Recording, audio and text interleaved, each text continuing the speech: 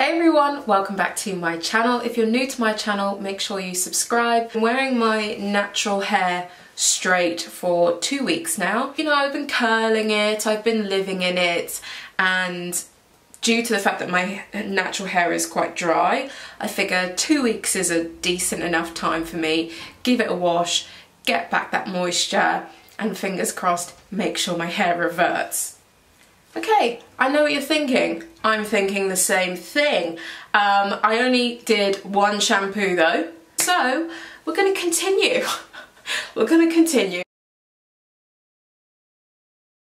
Sorry about my extractor fan, but you can really see the damage now that I've applied the clay to my hair. You can see the really bad affected section. It's damaged all over, but this is the worst affected, not my curl pattern. The only section that is my curl pattern is around here at the back where it's really nice and shrunken up. That's the only thing that's my curl pattern. The rest of it is just a mishmash.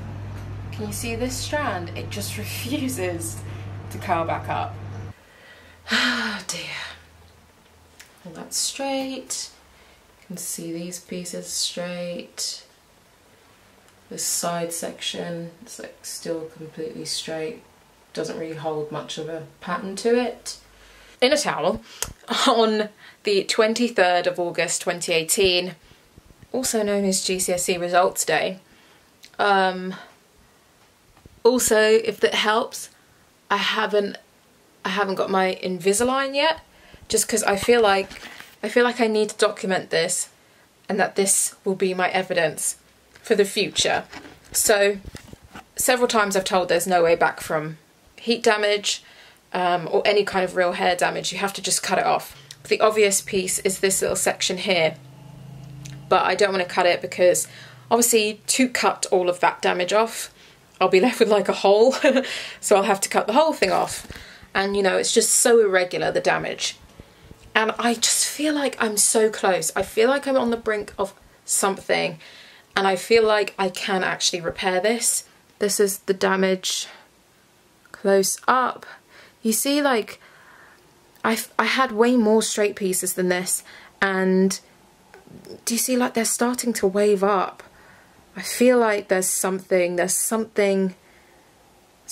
got to give, and I just feel like it will get there. Oh, sorry, 9th of September. So May, June, July, August, September. Just about 4 months since I ruined my hair.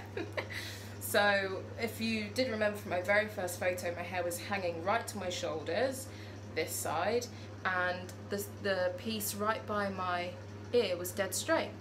But as you can see, it's curling again. My mouth is really dry. I've just come back from the dentist because I now have Invisalign. To show you my wash and go, I've used a brand new gel which has really elongated and stretched it out, and it was only like £3. I'm quite impressed. My extractor fan, but oh well, it's the 17th of December, I am not naked. And this is what my hair is looking like. I have to document this because the only part, as you can see, the only part of my hair is this that's damaged.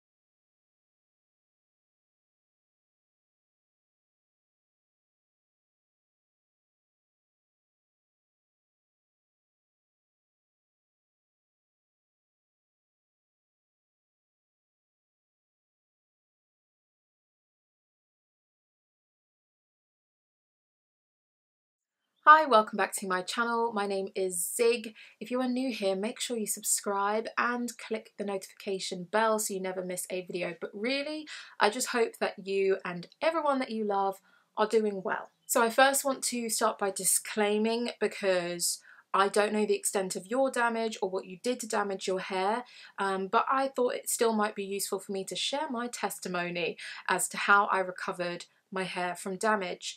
A lot of people asked me to big chop, but I just didn't want to. Quite selfishly, I wanted to hold on to my length And I am really glad that I made that decision, because my method recovered way more hair, and I lost way less than if I had just gone ahead and done a big chop.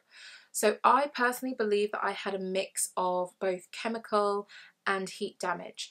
I used John Frieda's 3 days straight keratin infused hairspray. It promised to keep your hair super sleek and smooth, and it was heat activated, and then it would just come out in your next shampoo. It didn't. And then on top of that, my hair looked banging, but I have to be honest that I straightened my hair every single day on a high heat. I remember that it was a really hot bank holiday in May 2018, and I straightened it every day. I used curlers on it, all of which on really, really high heats. That's just not even necessary for anybody straightening their hair. So both of those things resulted in me getting my hair damaged all over. It doesn't always look that way, but hopefully you would have seen in that clay shot how damaged it was, like all over my head. I just knew in my gut, I just knew in my soul that I could recover it.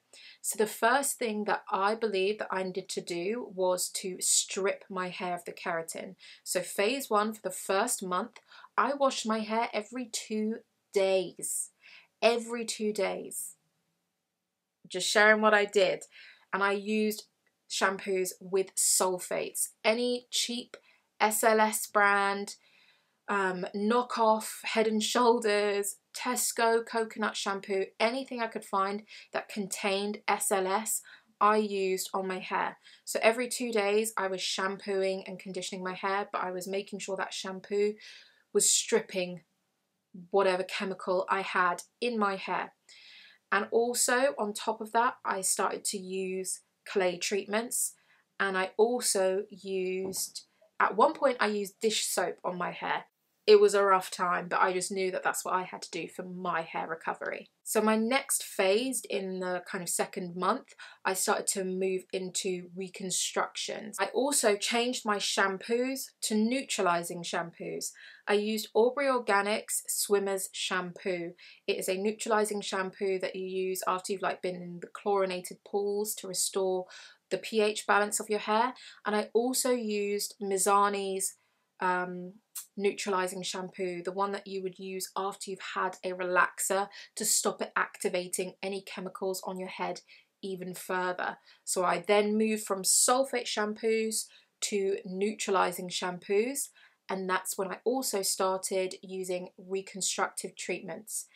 Anything you could think of. You saw it here on this channel. I used Pureplex by Knight & Wilson, which is a cheaper version of Olaplex, which I also used. I used Aphogee, all of those 3 things. So I was doing reconstructive treatments, and I was using neutralising shampoos, and then I would follow up with any type of deep conditioner.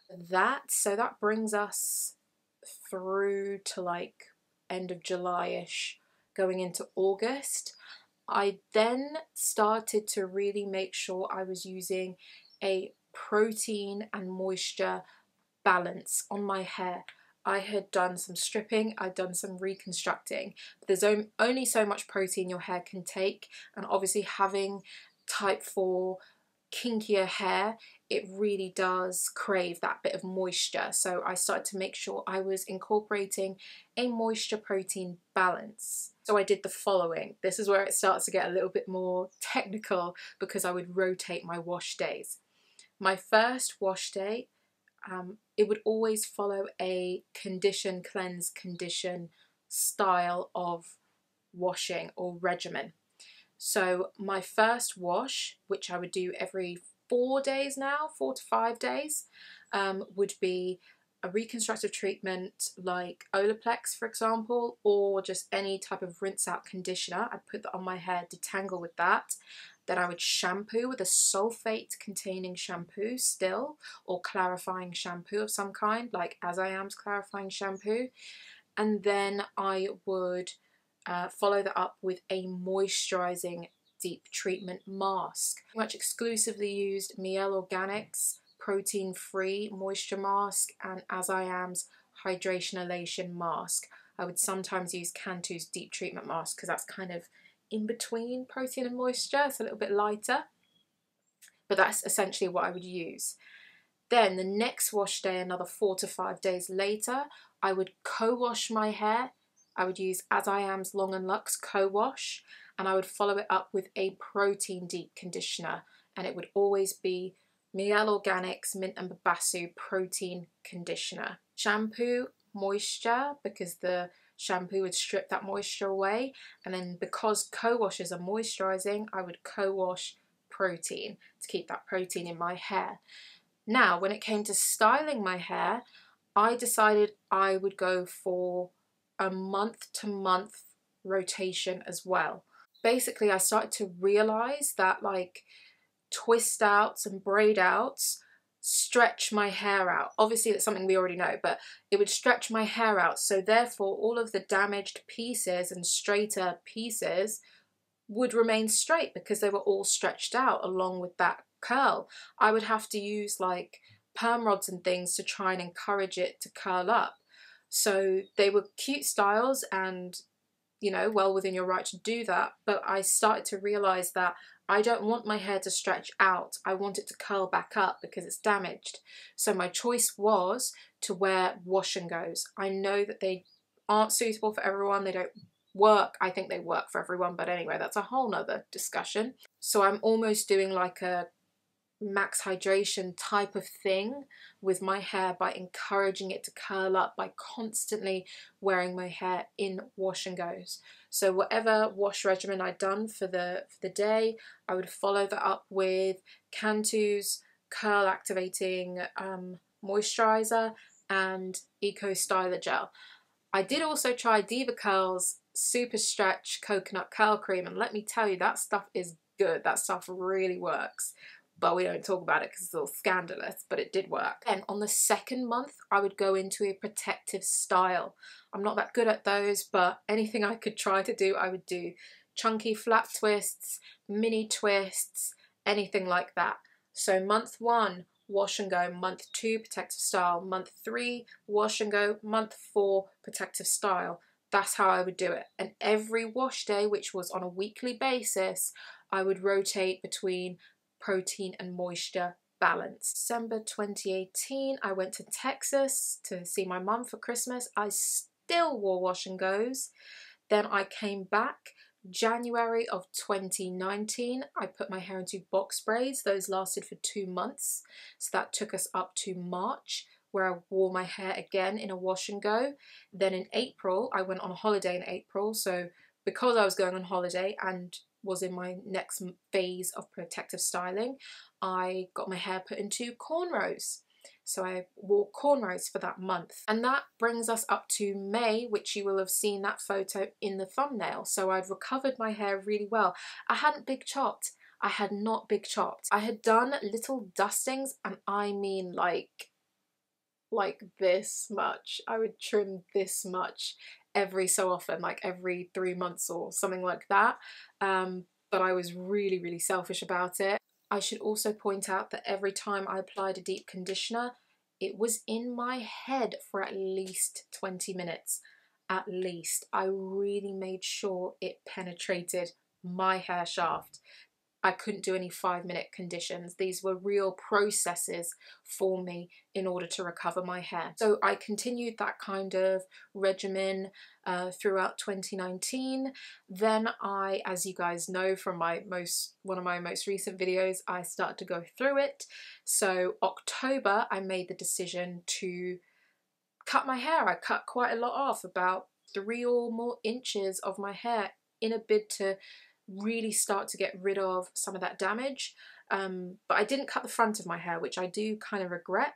My hair usually grows in a heart shape, but I chose to only get the back cut, like up to just above my shoulders.